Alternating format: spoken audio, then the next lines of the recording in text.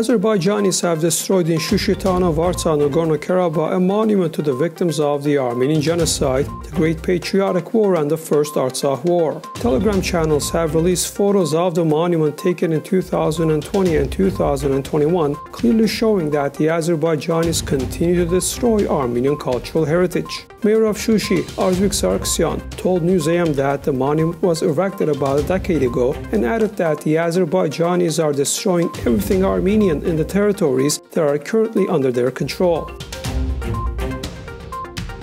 In the 2020 country reports on human rights practices, the U.S. Department of State has confirmed Turkey's participation in the 44-day war unleashed by Azerbaijan against the Armenians of Artsakh, Nagorno-Karabakh in fall 2020. In this section devoted to Armenia, the Department of State said that Azerbaijan, with Turkish support, seized control over 4 territories surrounding Nagorno-Karabakh, while a Russian brokered ceasefire agreement resulted in the peaceful transfer of control over 3 additional territories to Azerbaijan. The Department of State also recalls that the final status of Nagorno-Karabakh has been the topic of the co-chairs of the OSCE Minsk Group since 1995. Artsakh on Wednesday submitted his resignation from the post of Minister of High-Tech Industry of Armenia. His resignation came following the controversial footage shared on Facebook that shows him attacking a reporter in a Yerevan cafe. Artsakh later commented on the incident, noting that he is ready to bear accountability for his actions. As a citizen of the Republic of Armenia, I consider unacceptable the use of violence by an official against any citizen, he said in his resignation statement today, expressing his intolerance towards violence, both psychological and physical.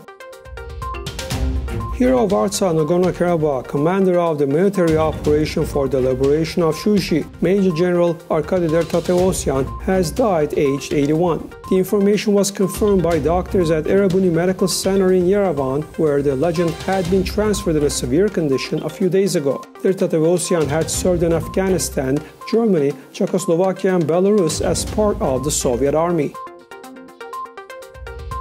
Armenia is facing a 3rd wave of the COVID-19 pandemic that leads to more deaths and confirmed cases. As of Wednesday morning, 1,148 new coronavirus cases were confirmed in Armenia, and the total number of these cases has now reached 192,639 in the country. Also, 18 more deaths from COVID-19 were registered in the past one day, making the respective total 3,515 deaths.